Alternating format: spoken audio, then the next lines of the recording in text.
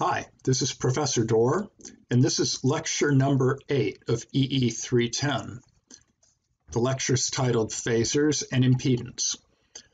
Now, what we found in lecture 7 is that when a circuit is fed with a sinusoidal input, all the voltages and currents in the circuit will be sinusoidal, and they will all have the exact same frequency as the input.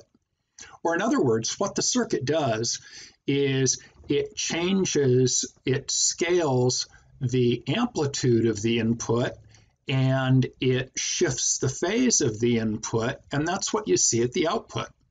So you put a sine wave into a circuit at some amplitude, and anywhere you look in that circuit, you're going to see a sine wave with the same frequency, but the amplitude and the phase will be shifted. So when the circuit excitation is complex, meaning that we know we're really putting a cosine into the circuit, but since the cosine can be represented as e to the j omega t plus e to the minus j omega t divided by 2, it's really a set of counter-rotating vectors. So what we do is we just feed the circuit with that positive rotating vector, that counterclockwise vector. And so when the excitation is complex, the amplitude and scaling and phase shifting can easily be done by just multiplying the input amplitude times the scale value, which comes from the circuit, of course, and adding the exponents, because that's where the phase is, e to the j phi.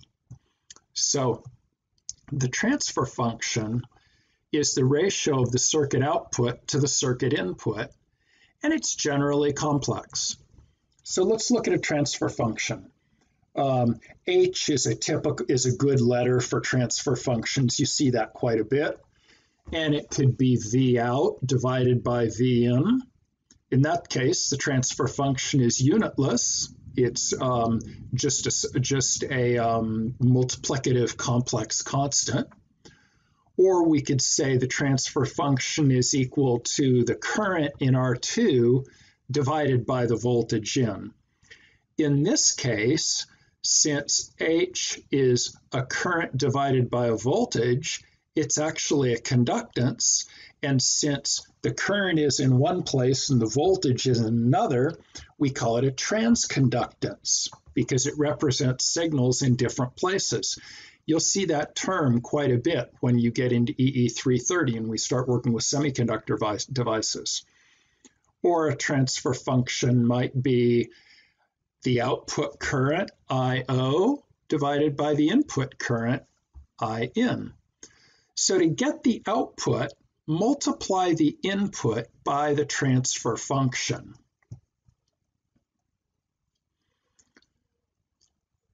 Now, a phasor is a complex number that we use to represent a sinusoid.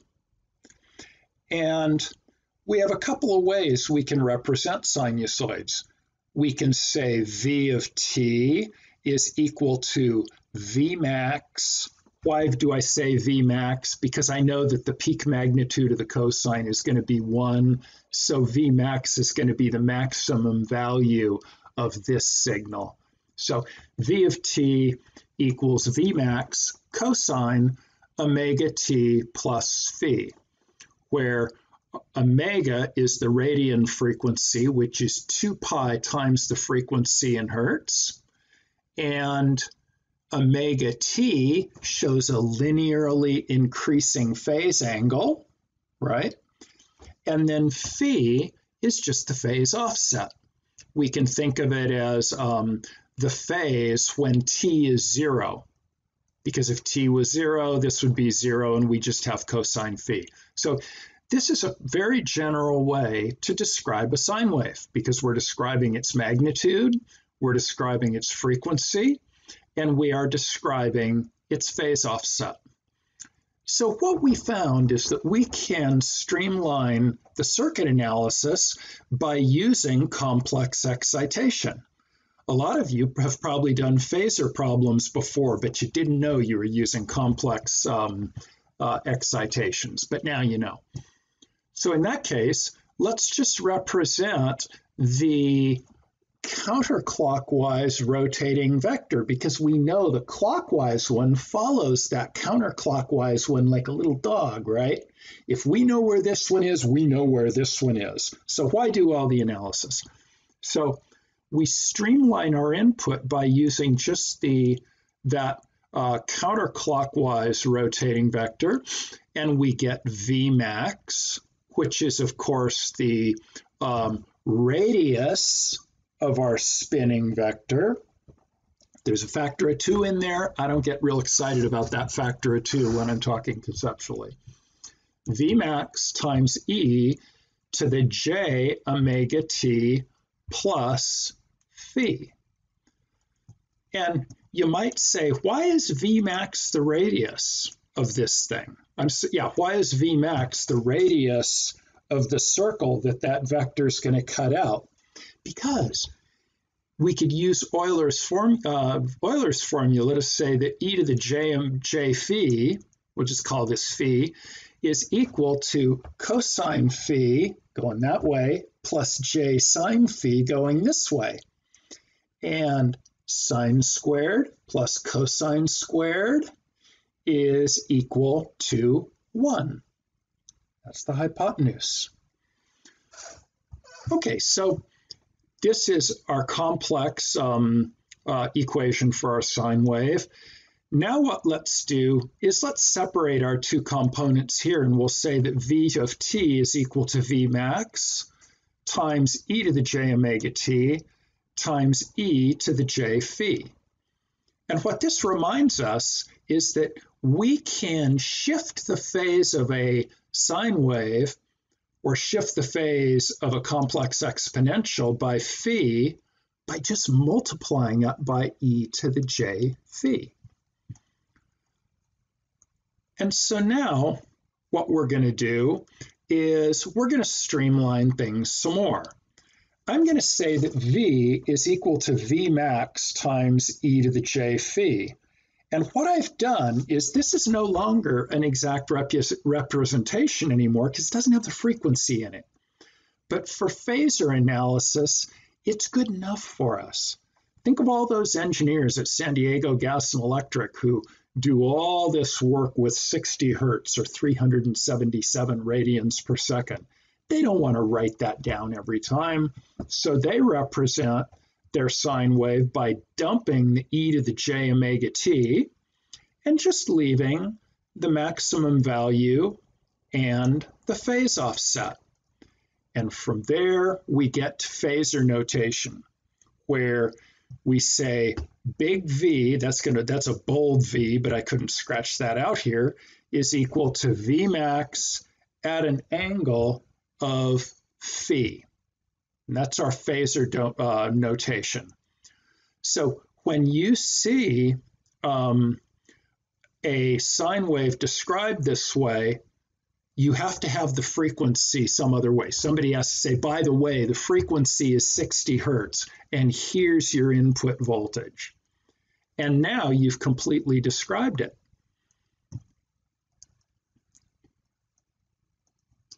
So to show this equivalence, we use a little double arrow thingy here. And what this double arrow thing, which is shown in our book, here's v of t in the time domain. Here it is in the phasor domain. But in the phasor domain, somebody's got to tell you the frequency.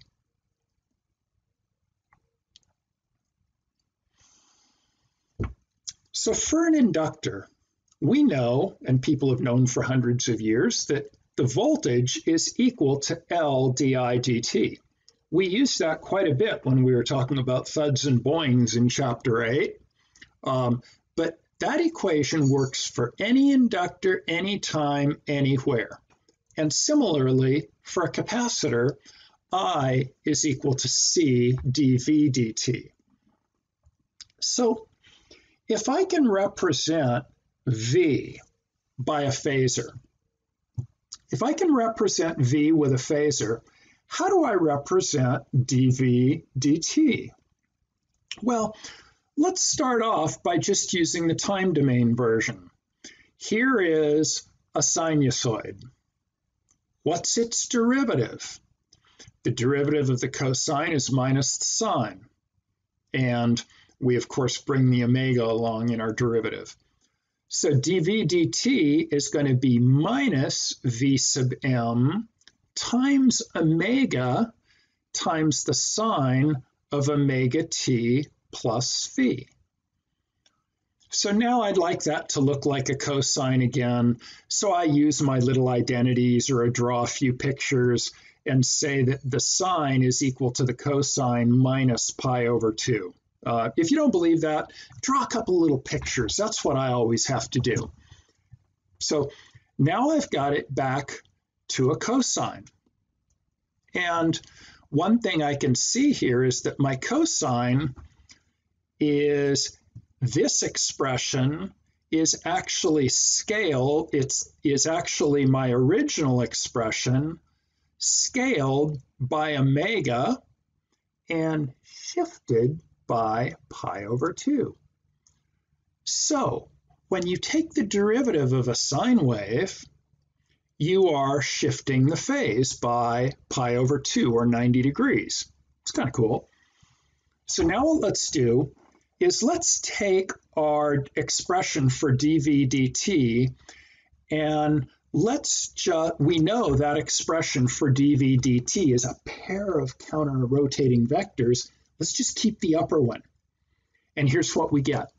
Minus V max times omega times e to the j omega t plus phi minus pi over 2.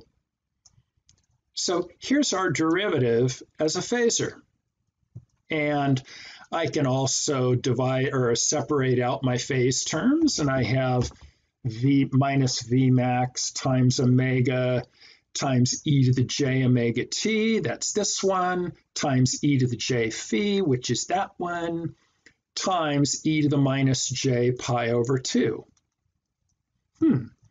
What does e to the minus j pi over 2 look like? Let's use Euler's identity. E to the j phi is just cosine phi plus j sine phi, and in this case, phi is pi over 2, so the cosine of pi over 2 is 0, and of minus pi over 2 is 0, and j sine of minus pi over 2, this goes to -1, so it's just minus j.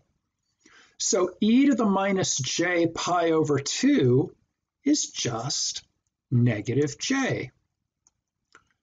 So now we look at this again, and I'm going to take my e to the minus j pi over 2, and I'm going to represent it here as just that j.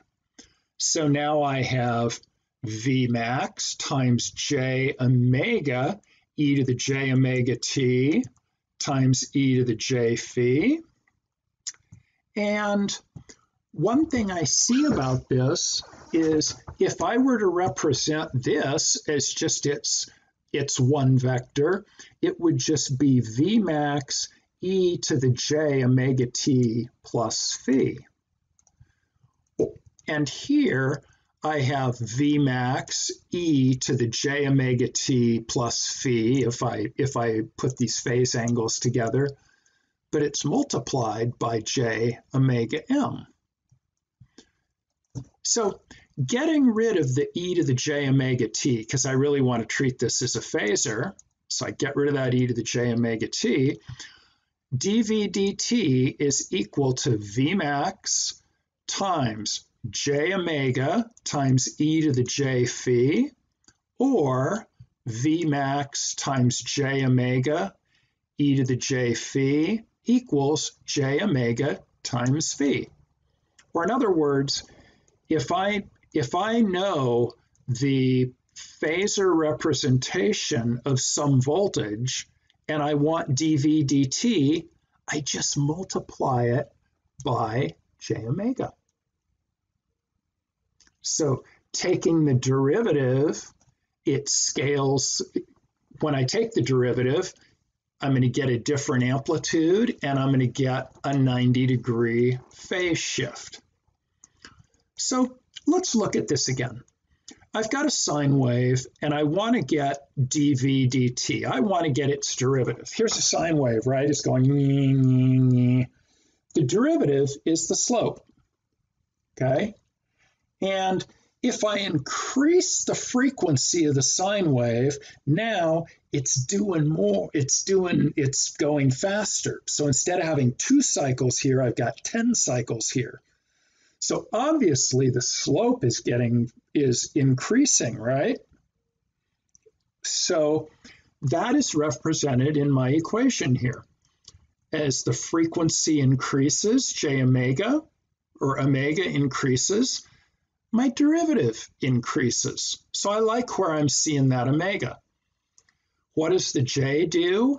What it does is shifts the phase by 90 degrees. So we can represent the derivative of a sine wave by multiplying the original phasor by j omega. Now, this isn't a derivation. This is just a whole bunch of operations that kind of meandered through some of these kind of calculations. Do them yourself and just kind of get some skill at using these. And if anybody ever says that e to the minus j pi over 2 is equal to minus j, you know that you can show that simply with Euler's equation. So we showed how to do the derivative, and to get the integral of v, just divide it by j omega. So let's get back to inductors and capacitors.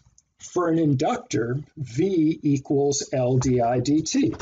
Or, using phasors, what I can say is that big V, or boldface V, is equal to j omega L times boldface current through the inductor, because V equals L di dt.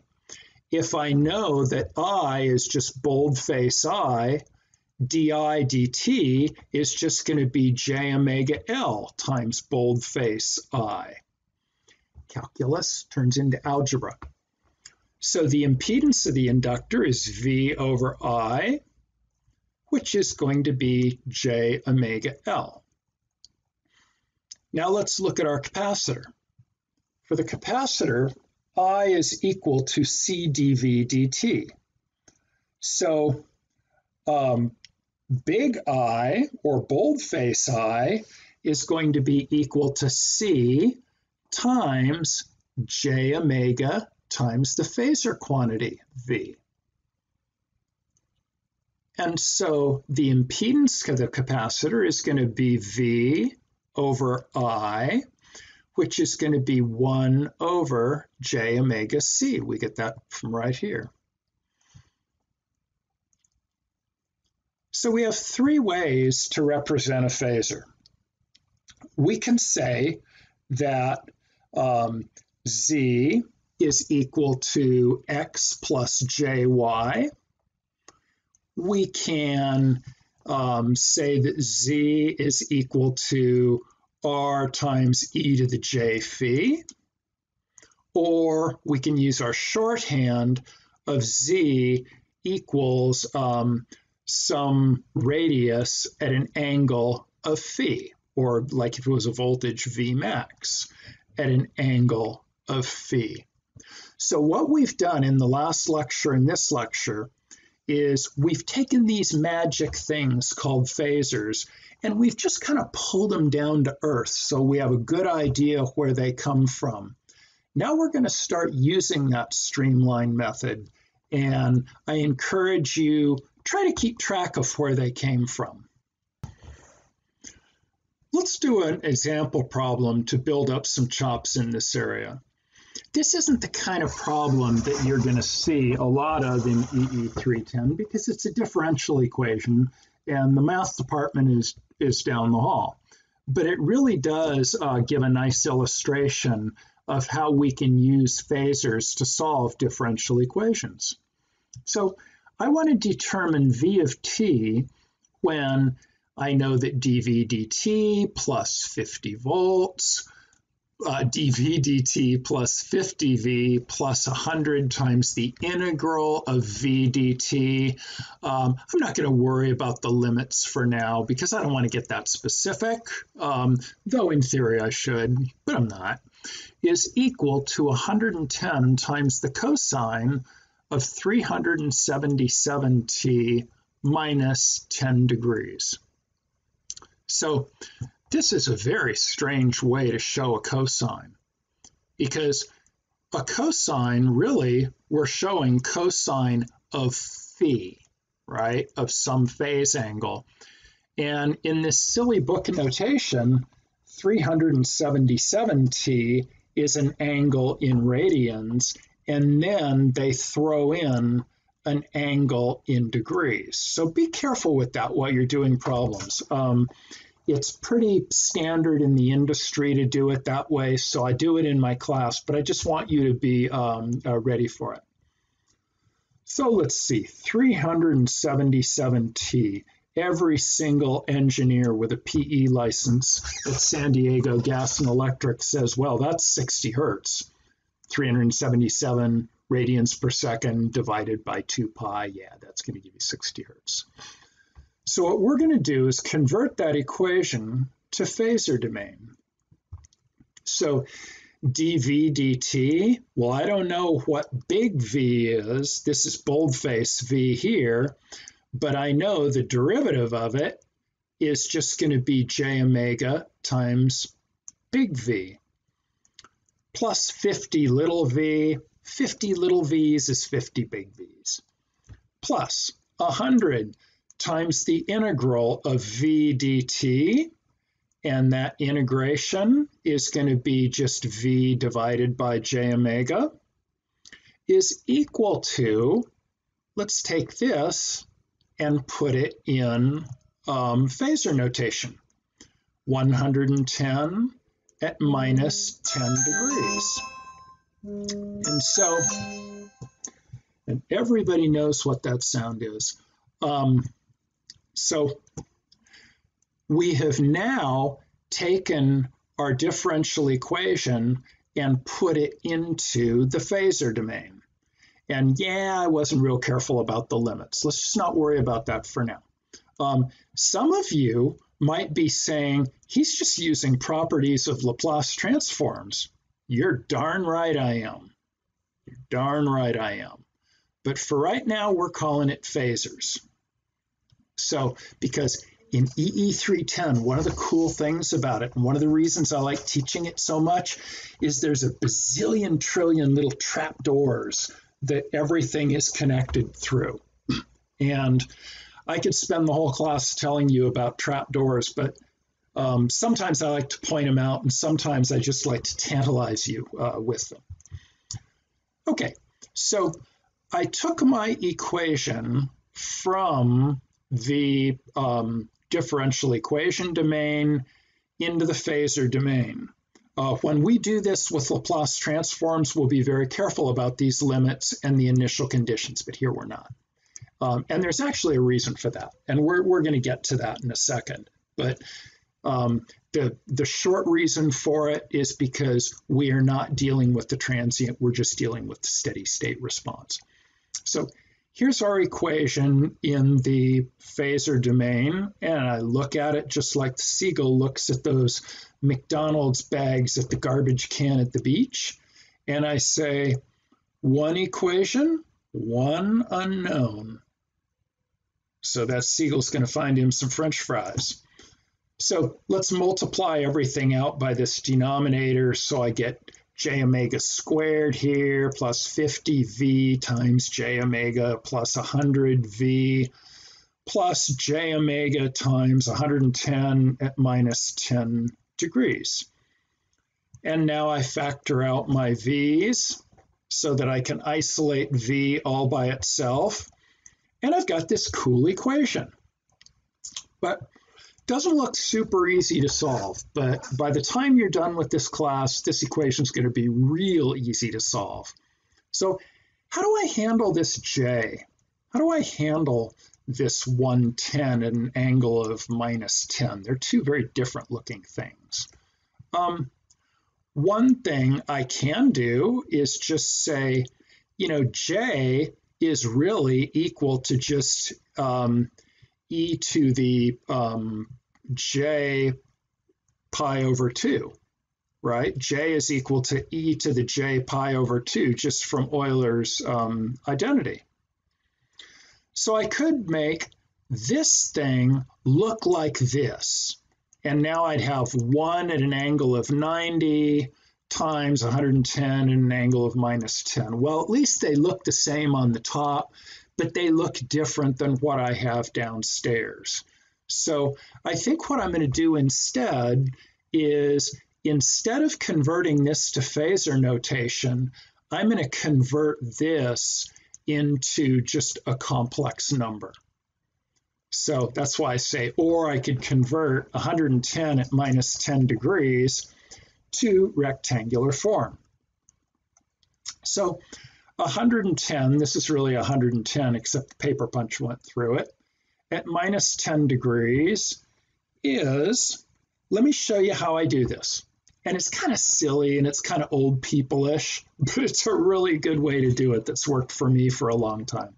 Some of your calculators will have functions to do this for you, and you're welcome to use those. But I always do this stuff by hand just because it reminds me of how to do it and what it means. So the 110, we're just going to bring along with us. It's just a scaling coefficient, right? And so what I'm going to say is -10. Well, first of all, I want my e to the minus j phi, right? Because that's what we want to make it look like. But that phase angle has to be in radians, right? My 110 at an angle of -10 degrees, I can go up to my ways of representing a phasor, and I'm saying, I want this one. Actually, I want this one eventually, but I'm going to start by getting this one. So here we go. I'm going to say 110 at an angle of -10. Well, -10 divided by 360 gives me the fraction of how far around a circle I am, right? I'm 10 degrees out of 360 degrees. And I know that 2 pi radians is the same thing as 1 rotation in radians. So 10 over 360 relates my angle to a fraction of how far around the circle I am, and then I multiply it by 2 pi because that's how many radians there are going around the circle. Now, if that didn't make sense, maybe stop the tape and look at that, because I know this is really a dumb little thing, but it really helps me out and it keeps me from making those silly mistakes. So this is going to be equal to 110, multiply all this stuff out at 110 times e to the minus j 0.1745. And now I'm going to use Euler's theorem or Euler's identity and say that's 110 times cosine of minus 0.1745 plus j sine 0.1745. And I multiply that out. I'm sorry, I take my cosine, my sine, and I put them here. Now, so what? But what I've done is now everything looks the same, doesn't it? So I can, in Matlab, this is very easy to evaluate. This is very easy to evaluate. In your calculator, it is too. Bottom line, I don't care how you calculate complex numbers, but just get good at it because you have to do it really quickly on the quizzes. So now I've got a nice little formula. I just have to put my omega in there, and I know omega equals 377 radians per second, because 60 hertz. 377 radians per second, and I shove all this into my calculator or Matlab. I get V equals minus 0.0123 minus J 0.2892. If I were to plot that, it's going to look like, let's see, a negative real part, a negative imaginary part, and I got a little real part and a big negative imaginary part. So when I convert it to polar form, that minus 90 degrees doesn't surprise me because my negative real part was only 0.01, but my negative imaginary part was 0.28. So I know I'm going to be pretty close. So I'm just kind of watching those numbers as they go by to make sure they make sense, because that's going to help me keep from making, some kind of gross sign error or degrees to radians error. So now I just go back and forth between my time domain and phasor domain equations, and I say V of t is equal to 0.289 times cosine 377t minus 92.4 degrees. And of course, how did I go from here to here? I used my equivalences.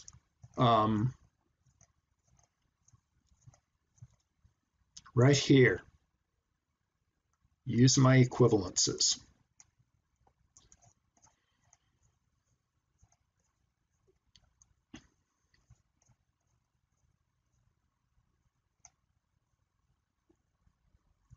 All right, so let's look at some network kind of formulas. And I can actually just jump to the end of the page and I can say adding components in series works when you're using phasors, adding impedances in series and adding impedances in parallel work. Just use the same formulas as resistors, except the numbers are complex. Superposition holds, Thevenin's theorem holds, all that stuff holds. It's just the numbers are complex now. But let's take a quick look. Impedance is equal to V over I. And both of these are phasors. For an inductor, I have Z sub L equals J omega L and ZC equals 1 over J omega C.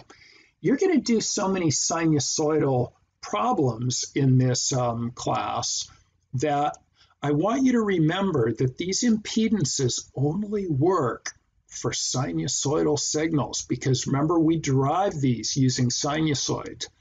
If you want to know what an inductor or a capacitor do with a non-sinusoidal signal, V equals L di dt, I equals C dV dt. So these only hold for sine waves.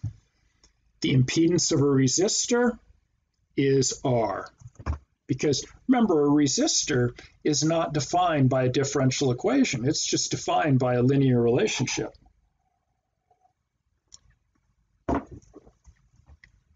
If I put two impedances in series, the series impedance, ZS, is equal to Z1 plus Z2. If I put impedance in parallel, ZP is going to be Z1, Z2 divided by Z1 plus Z2. Just like you would for resistors, except these are complex. KVL minus V plus I1 Z1 plus I2 Z2 equals 0. But instead of I being a DC current, like you may have been used to in E210, now I is a phasor current.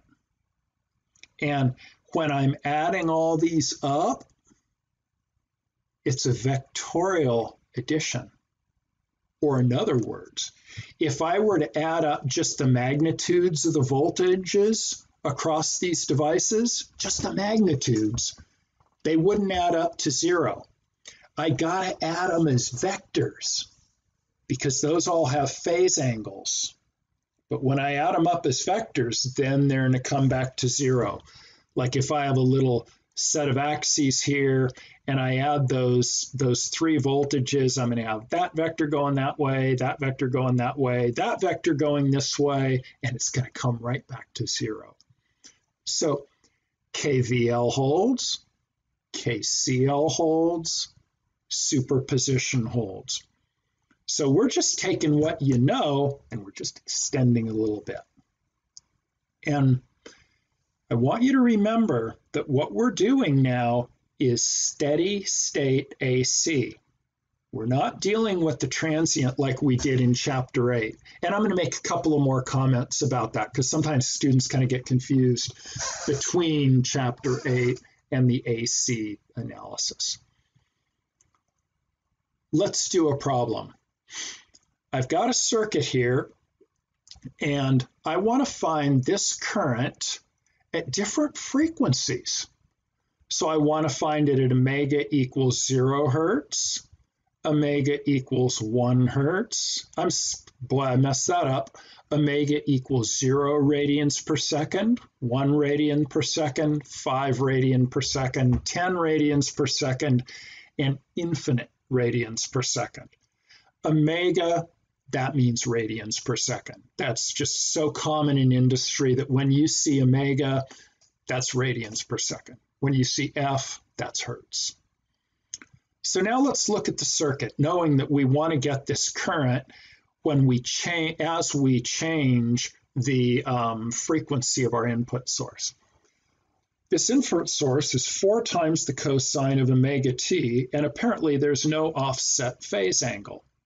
So it's not omega t plus 10 degrees, it's just 4 cosine omega t. And let's see, we got an inductor here, we got a resistor here in parallel with this capacitor. Sounds good. Now I want to get into this comment where I said that, hey, all this stuff is steady state. Chapter 8 was transient. So let's turn everything off in this circuit. So everything's off. Now what I'm going to do is I'm going to turn on this, this voltage supply. What do we know? We know we can't change the current in that inductor real quickly, and we can't change the voltage across the capacitor instantly. So here's what's going to happen. We're going to turn this rascal on, and I know I'm going to get my little thud and boing going on. See, I got a little exponential envelope kind of going on here, and I got some boinginess going on because my circuit has this forced excitation. But the point that I want to make is that when I first turn it on, I'm going to get some kind of transient, right? And once that transient has died off, once the circuit's done figuring out what it wants to do with that sine wave that's coming in, I end up with a steady state sine wave. That steady state sine wave is not changing amplitude. So in chapter 8, we weren't putting sine waves into circuits, we were putting steps in. And we found that at t equals 0, it went poof or boing or thud or something. And then it ended up at some steady state value. Well, go up a level in your thinking. Here, we're going to turn on this source, and it's not going to immediately jump to its steady state AC value. But for all the problems we're going to do with steady state and in frequency response and Bode plots, all that stuff, we are looking at the steady state of the circuit. The cool thing about Laplace transforms at the end of this course is we can do both. With Laplace transforms, we can actually solve for this whole mess, which is pretty cool. But here, all this math we did up here is for steady state AC, and that is this.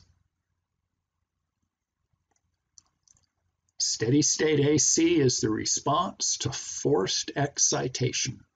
And remember, if we excite a circuit with 100 radian per second sine wave, and we turn that 100 radian per second sine wave, and we wait a while for it to come to steady state, we know any point in the circuit, this current, this voltage, this current, they're all going to be 100 hertz.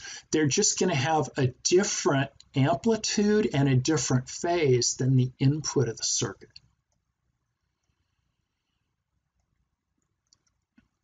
Okay, so in our problem, we were asked to find the response at a bunch of different frequencies. And I actually added a few to the list that were in the example because I felt I could connect it to more things. So let's start off doing our AC steady analysis. Steady state is what I was trying to say, at omega equals 0. 4 times cosine of 0t, that's 4 times cosine of 0, that means 4 times 1. At omega equals 0, this sucker is DC source, isn't it? Because omega is equal to 0, and there's no phase angle here. So 4 times the cosine of 0 is 4. So at omega equals 0, I got a DC problem. So let's think of it that way. At omega equals 0, this is just DC. So at DC, let's put our chapter 8 hats on, and this is 4 volts. I got no voltage across the inductor, so this is 4 volts. So that means I got 2 amps going down here because 4 divided by 2 is 2 amps. I got no current here, so 2 amps here. That means I got 2 amps here by KCL on the fly, and it's DC. See that? I got the answer at omega equals 0 by inspection because I recognized that I was just putting DC in as my source, and I know how to do that. Now let's go to omega equals infinity because that's another easy one. So here I'm going to say I got a really high frequency going on, and I know that my inductor impedance is equal to j omega L, and omega is infinity. Hey, so that means my inductor impedance is infinite. Can't get any current through an infinite impedance, right? Looks like an open circuit because its impedance is really high at infinite hertz. So I can say that the current here is going to be 0. So those were 2 easy cases. And when I give you quizzes or exams, I often want you to pick off those easy cases. I want you to look at a problem like this, and if you're having a tough time on the exam, I want you to go, yikes, find I sub t at omega, blah, blah, blah, and infinity. Hey, I can get this and I can get this in about 30 seconds. And that means I can at least get some partial credit on this thing. So I will often set things up so that if you can use the concepts that we just used, you can get some quick partial credit. So now let's do the hard ones. We got to get I sub t at omega equals 1, 5, and 10 radians per second. So let's take our circuit, and I'm going to just call this Z sub L because I don't feel like drawing the inductor, and this is Z sub R, and this is Z sub C. And that, what I really want to get is I. So as far as I is concerned, these could just as well be one component. What's that component? It's the resistor impedance in parallel with the capacitor impedance. You'll see this little notation that I use all the time. It's used very commonly in industry. just says the resistor impedance in parallel with the capacitor impedance.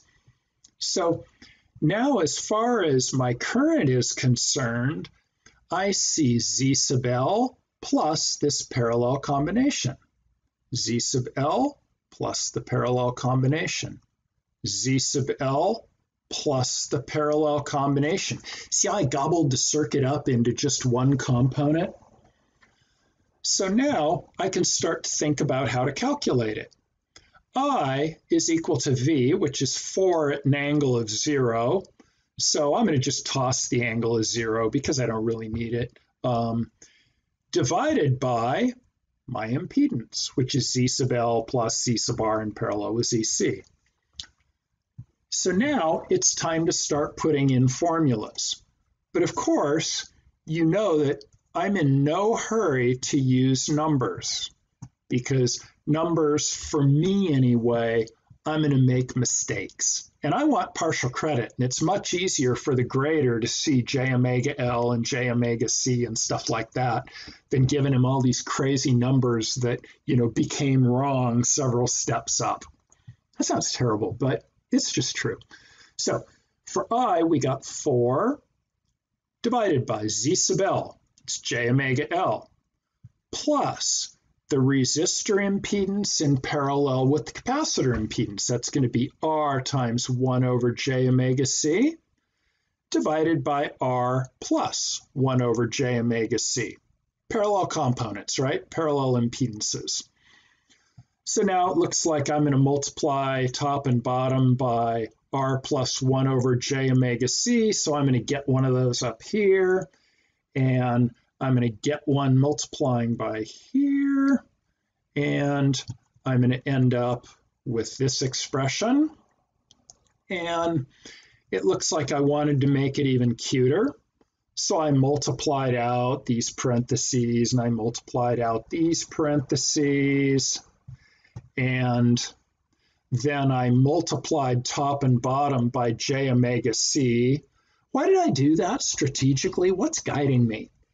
I see a bunch of J omega C's in the denominator, so I can make it look better if I multiply it out. And maybe I'll get more insight into the problem when the numbers or the math is a little cleaner. So let's multiply by J omega C, top and bottom. 4R times J omega C plus 4. And I multiply by this by J omega C. And now I'm going to have 2 J's, and that's going to give me a -1, right? So I minus, that's what happened to my J squared, omega squared LRC plus J omega L plus R. So now apparently I decided that I'd factor that 4 out, and I end up with this expression for I. Very easy to put into your calculator, very easy to put in Matlab. But I got an expression, and I did a bunch of math and a bunch of algebra to get it. So if you're anything like me, you probably screwed it up and made a mistake. So I'm always looking for little places where I can check my work. Here's an expression for I. I know what I is if omega is equal to 0, and I know what I is if omega is equal to infinity, because I could see it just by looking at the circuit. So let's just check our equation. At omega equals 0, I have I equals 4 times 1 plus 0 divided by R minus, that's a 0, that's a 0. I have 4 over R, which is 4 over 2. Hey, that's 2 amps. That's what we got when we triaged this thing at omega equals 0. So that gives me a little bit of a warm and fuzzy, but we also know omega equals infinity. We know the answer there. So let's put in infinity. 4 times 1 plus infinity. And then here I have R minus infinity squared plus infinity. Looks like I got a 4 times infinity, and then I got an infinity squared down here. So if I factor out my infinities, don't tell anybody in the math department I'm doing this, it's going to be 4 over infinity. That's going to give me 0. And that matches what I saw just by looking at the circuit and saying that inductor had an infinite impedance at infinite hertz. So I'm not promising you my equation's right, but I wasn't able to prove that it was wrong. And I would call that a warm and fuzzy. So now, since I have to calculate this at a few different frequencies, 1, 5, and 10 radians per second, it's time to use my calculator. So I'm just going to make a table. And I'm going to say, here's omega. Here is my complex value for my current I. And here is my magnitude of I. Here's my angle. And here is my expression for I as a function of t. So since I'm here, I'm going to remind you of our silly book notation again, where we'll say that I is 0.442. Looks like we're doing this one right here. Cosine 10t, 10, this is in radians, minus 83.6 degrees. That's really dumb, but get used to it because they use it in industry, so we're going to use it in this course. Now, if you're in my class, I've posted the solution in Matlab to this problem. Because if you haven't used Matlab, this little script shows how you can use it to solve a problem like this. And you can see what I did is I put in my components, and then I put in omega equals 1, omega equals 5, omega equals 10. And in this particular thing, you can see I've commented out omega equals 1 and omega equals 5, and I've uncommented omega equals 10. And now I'm going to get my component impedances at this frequency, ZR, ZL, and ZC. And then I'm going to use one of my intermediate equations that just said I is just equal to 4 divided by Z1 plus ZR, ZC, blah, blah, blah. Now, I could have said I is equal to this. But when it's so easy in Matlab, why would I ever do that when I can say I is equal to this? Why? Because between here and here, I might have made a bunch of errors. So what I did in Matlab is I calculated ZL, ZR, ZC, and then I shoved them into this equation because that's a lot less error prone. You're going to see later on in this class, I'm going to say, give me an unreduced equation for whatever. And the reason I do that is I don't want you to make math mistakes. I want to know that you can write the equation. I mean, of course, in industry, you're going to write the equation. Hopefully you get it right. And then you go get a cup of coffee and take a little break and hang out with your friends a little bit. That's what I do. And then you're going to come back and you're going to bash through all this stuff and you're going to make a mistake and you're going to get a preposterous result. And then you're going to go back and you'll find the mistake is between here and here. And then you're going to fix it. And that's all good. But in this class, I'm going to give you the opportunity on your quizzes. Just give me the first equation you write because I don't want to see any errors. And I don't want to dock you for any of those errors. So this Matlab script is posted. If you're watching this on the internet, it's not too hard to type it in. So if you're new to Matlab, it's kind of a nice little introduction. Matlab is insanely useful. I use Matlab and Excel for so many things. Okay, now let's do another problem where I want to find the equivalent impedance between A and B. Here's A, here's B. This is a mess. So I want to find the equivalent impedance. So the first thing that I notice about this problem is Professor Dorr said, you got to tell me the frequency if you're using phasors. But in this case, the reason you need the frequencies is so that you can say Z sub L is equal to J omega L and ZC is equal to 1 over J omega C. But here I did that for you. And so you'll see that your capacitors are all minus J. Why? Because it's 1 over J omega C, and 1 over J is equal to minus J. And you're going to say, hey, professor, you didn't derive this. And I'm going to say, hey, students, you go derive it because it's fun and it'll help you work with complex numbers. But that's why your capacitors have negative J's and your inductors have positive J's. So no, you didn't get the frequency, you got the actual impedance. So I just gave you part of the problem. So how am I ever going to find the impedance between A and B?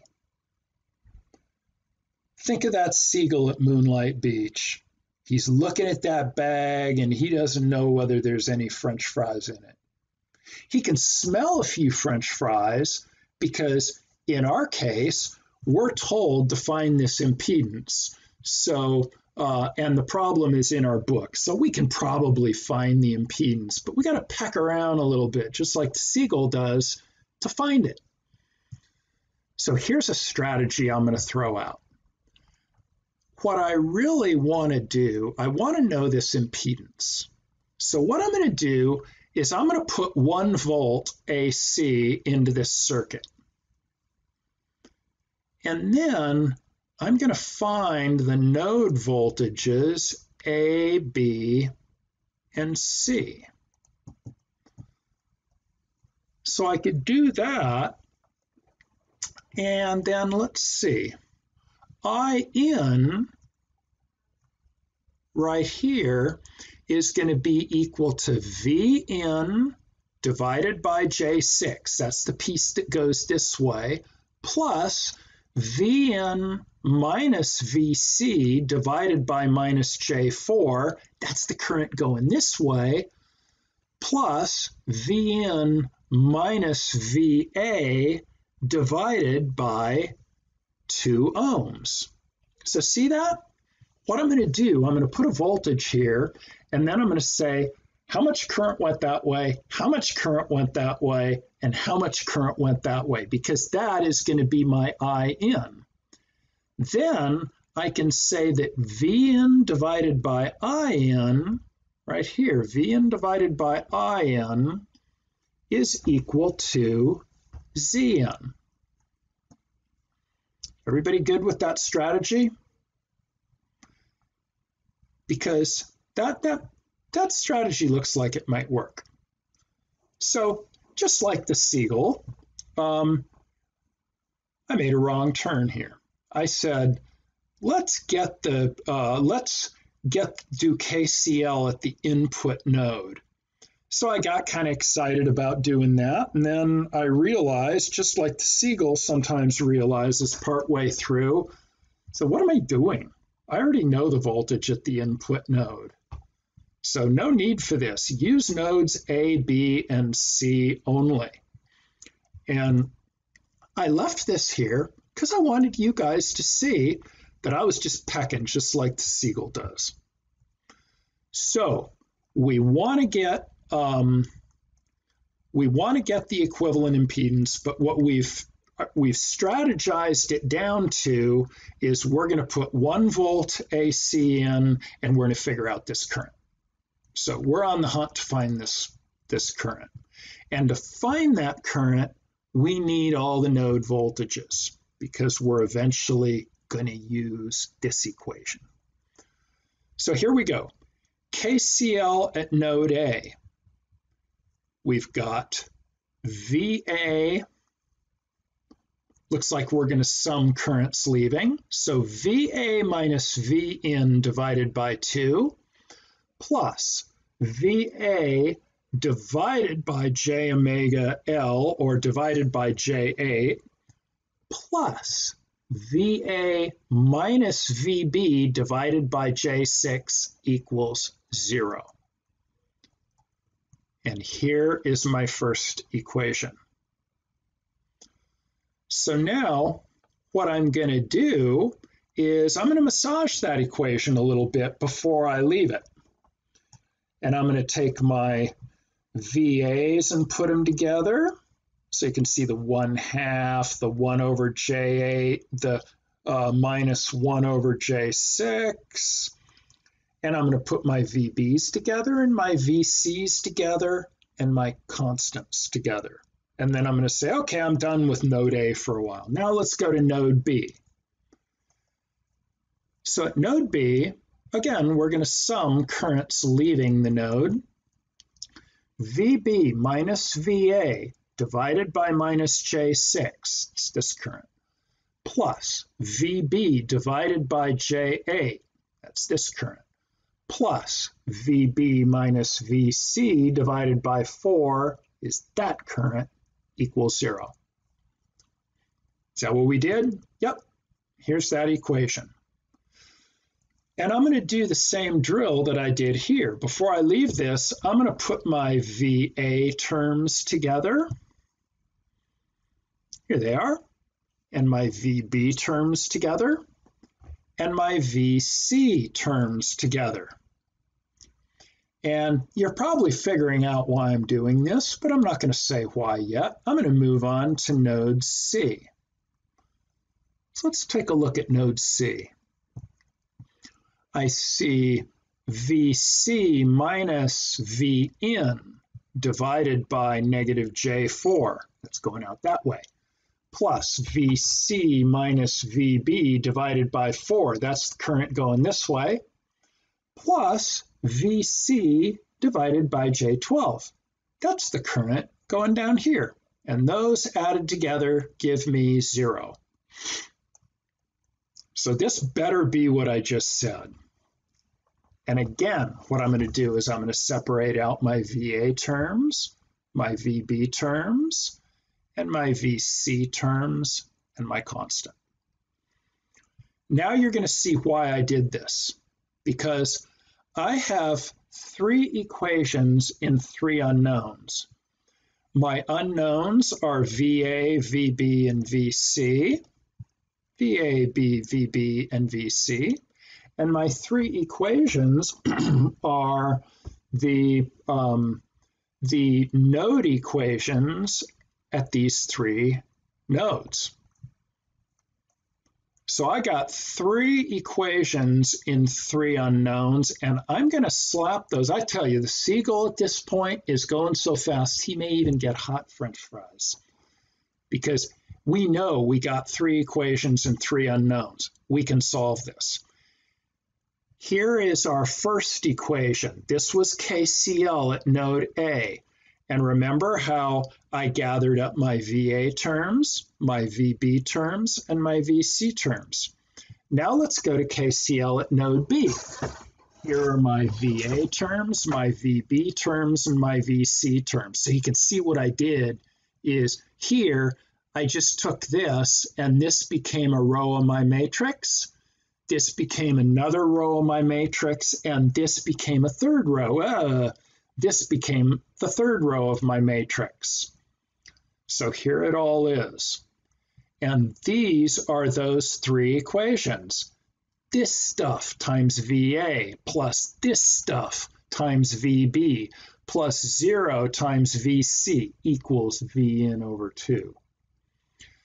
This times VA plus this stuff times VB plus this times VC equals 0, and so forth.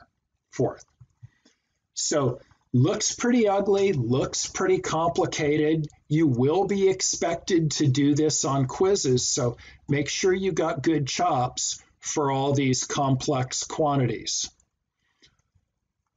So from here, I compute VA, VB, and VC.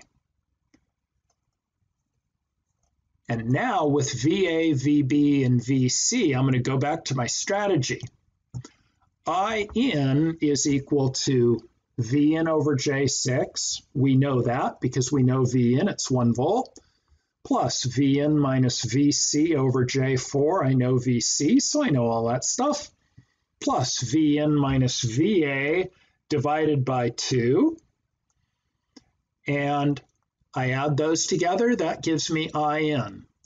Now I divide VN, which is 1 volt at 0 phase angle, divided by IN, and that gets me ZN, and that is what I was asked to get. So again, I posted this in Matlab because I wanted to give you an example of how to work with these complex matrices, so you don't have to spend a lot of time learning how to do that. But you can use Matlab, you can use your TI-89, you can use your Inspire calculator. I use Matlab because it's easiest for me, but you use whatever is best for you. If you have a calculator, I mean, I might kind of push you toward using that because once we get away from these online classes, you're going to be using your calculators on the exams again. Okay, so that concludes this lecture. So I will see you at the next lecture. Hopefully, I will see you at office hour.